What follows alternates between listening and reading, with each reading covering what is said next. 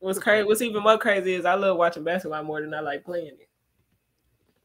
It Now, just give me most stuff to do. You know what I'm saying? don't hear a lot of hoopers say that today, unfortunately. I see a lot of cats. I'd be like, yo, you watching the game? No, I don't watch the game. And Yeah, that be in football too. Like some of my youngest, they'll be playing like quarterback. And I'd be like, y'all played it? Y'all watch that game tonight? yeah, but like, Watch it. nah, see, nah, I Like, love. what you doing? You learn stuff from it, like the do's and don'ts. That's how my IQ got bigger at a young age. Right. Just watching basketball. That's it. And watching my film too. I learned how to break down my own.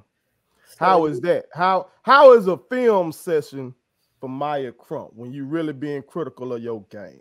What you looking for?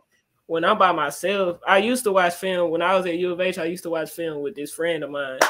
His name Coin. So he helped me learn how to break down film and you know what to look at and stuff. Because at first I just used to watch just to watch it, like, oh, that look good. Oh, you get what I'm saying? But I actually learned how to break down stuff in detail. So me specifically, in the middle of the season, I had looked at the shots I was taking and why I wasn't, you know, getting as many shots up, not scoring the books that I usually score is because I wasn't getting to the spots that I usually get to. So like it'll be something off a screen I'll watch and I'm like, I should have shot that, or I should have did this, I should have did that, or I keep rewinding something just to see like what I could have did better in that predicament. Then I end up doing the next game, you know, just little stuff like that.